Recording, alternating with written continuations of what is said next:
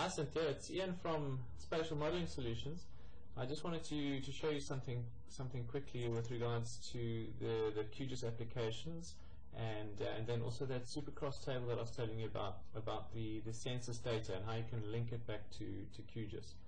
So I'm just going to open a quick version or a version of QGIS. I'm doing that now. Okay, let's just minimize this a bit to be a similar screen size to my little capturing window. I'm going to minimize that.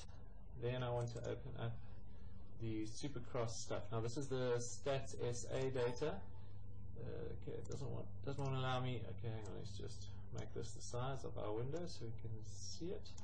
Okay, so now what we do with this is we create a new project that will link back to our spatial information in QGIS. So this comes in the form of 3 disks, which I've got and I can give to you guys. But you just need to create a query to then link back to a spatial data set. So I'm going to use the descriptive database. I'll say OK. Okay, hang on a sec. It's just taking a bit of a while to open up here. Okay, it doesn't seem to. Oh, there we go. Okay, so now first thing I need to do is define the geography for the query. So I'm going to recode my geography, and it's in the Western Cape, city of Cape Town, and then so these are subplaces that have had census data captured for them. And I'm looking for Cape Town. I'm going to use the Cape Town one, but I don't need the names. I actually need the codes. So I'm going to tell it I want to use the codes. I'm going to use all the sub items, and I add it to this window. So now that is the geography defined. So I say OK. I then drag this across into our table. Now I just need to ask it, okay, those are the spatial components. What am I asking it to do? So I'll just do a simple query for the population group. I'm going to select all of these and add them all together. Okay, singly. I'm going to add a total. Let's add a total. I'll say OK. And then I can drag that into our query. I'll put that on the top bar. And then all I need to do is say go. And it runs the query for us. And now this information will be converted into an Excel and then pulled into our QGIS and linked back to a spatial layer called the subplace layer. So let's go ahead and do that now. So what I did quickly there is just export it to an Excel spreadsheet. I'm just going to go and find that new layer, that spreadsheet, sorry, and it's on this drive and this folder. Okay, so here it is here. Okay, so now that's the Supercross query we've just done, but it's been converted into a spreadsheet. So I just need to do some fiddling here. I update this. I give this an SPID name, and there's also some information at the bottom here. This stuff also is not necessary, so I delete that. And I'm just running through this very quickly. I mean, obviously this is just to give you an idea of what can be done. There's just something else I need to do. I'm just replacing the little values here with zeros. So replace all. Okay. Close. Now I can save this as a XLS, but then as I import it into QGIS, I need to save it as something else. I need to save it as a comma delimited file. So I'm just going to call it group.csv. Yes, and now we can close this. So now I can pull that into QGIS and link it to a spatial layer. So let's do that next. Alright, so we're going to do that in QGIS. So I've opened a completely blank project here on purpose, just to show you what it takes to add new layers. So add new layer buttons, and obviously we'd go through this in greater detail in the tutorials. But like I said again, this is just a quick example to show you what's possible. So I need to browse on my database for the layers which are of interest to me. Make this smaller so you can sort of see what I'm doing. Okay, these are all the different file formats which can be opened. I'm looking for a shape file, so if we open the provincial, there we go, and we're going to be working down here in this area, and we want to add the subplaces because we're going to attach to the subplaces. So that is in this folder. So here the one, and it's for the whole country. We don't need the country, so I'm just going to quickly isolate the area that we're interested in. So I just open the properties for a layer. Under a generals tab, oh, this is a bit small for my view, I'll just make that bigger. And this is something called a query builder, where you can tell the program you only want to add properties or features that have a certain value. So we're going to say municipal name equals, and it's going to be City of Cape Town. So if we go find, I've gone past the C's here, City of Cape Town. Say OK. That's created a definition. So now it's only the City of Cape Town there. So if we select that and say zoom to layer, it'll just zoom to the City of Cape Town. And in particular, we're going to be working in this area here.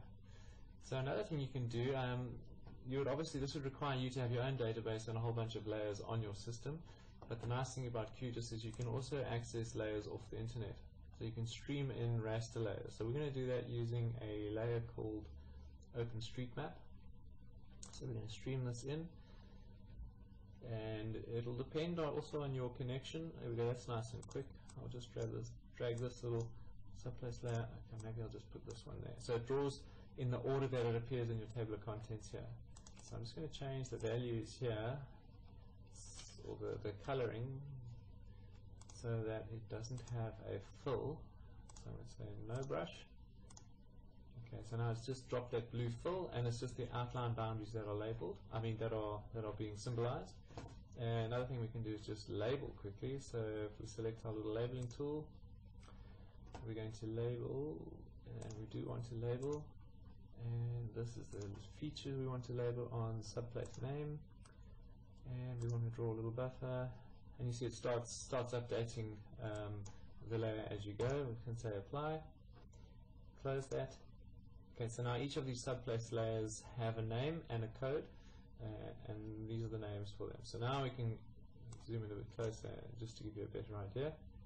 And then we're going to attach the data which we exported and saved as an Excel to this new layer. Alright, so the first thing we have to do is add that Excel, or that CSV which we created. I'm just going to navigate back to that quickly. It was in this folder. It was a CSV. Where are you? Over here. There we go, group CSV. I'll say OK and open. Right, so it's added to our table of contents. If we just quickly have a look at it by opening the attribute table, just minimize this slightly. There we go. This is the data which has been pulled through. So it was an Excel which we edited, converted to a CSV, and now we can pull that through and attach it or link it. So we're going to link using this SPID. It's a unique identifier which will correlate to a unique identifier within the spatial layer.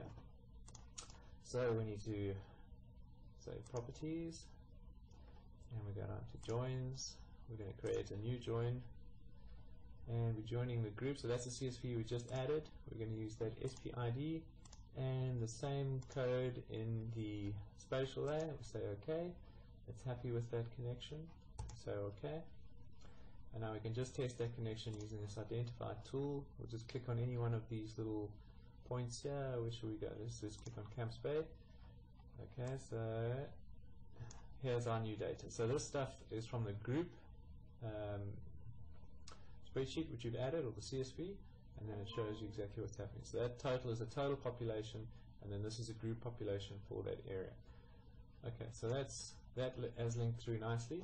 So now what you can do is you can do other sorts of queries based on that. For instance, you can create a selection query. You can select by an expression, and we want to find out, let's say for instance, areas or subplaces where the population is greater than 2,000. 2,000. We select. Okay, so now the layers or the features which have a population greater than 2,000 are all colored up in yellow. So you can do all sorts of things. You can then go and create a population density and just start using this data to enrich your queries. And so that's why it's great that Census have provided these disks for us. But then also being able to link it through QGIS, through doing table joins and that sort of thing. So that's just a brief, very quick example of what can be done in QGIS and the Supercross data. So I hope it gives you a better idea of the usefulness of this and can help you motivate to whoever it may be that this might be a valuable tool for you guys going forwards. Okay, thanks Cynthia. Take it easy. Cheers.